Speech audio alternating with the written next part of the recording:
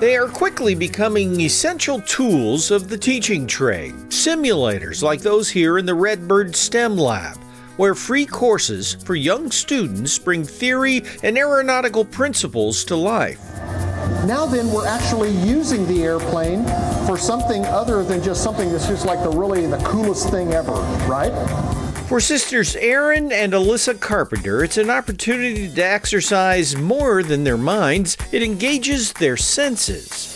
These simulators provide immediate and dynamic impact on how things like speed and weight and temperature impact things like lift and engine performance. All week long, they can come in and take everything from intro to flight to advanced flight planning and aviation weather, and it's all tailored around the idea that we can use aviation to introduce STEM topics and get kids involved in the more technical disciplines, and aviation is a great tool to do that.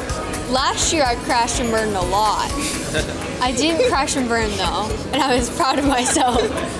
And you don't have to look far to see a great number of young people who love the challenge. It's a relatively low-cost way to set fire to the dream of flight. So much more fun. Is it? Why do you say that? Because usually, like say you're at a school and you learn this, all you're doing is papers. You're not learning like on a simulator like here.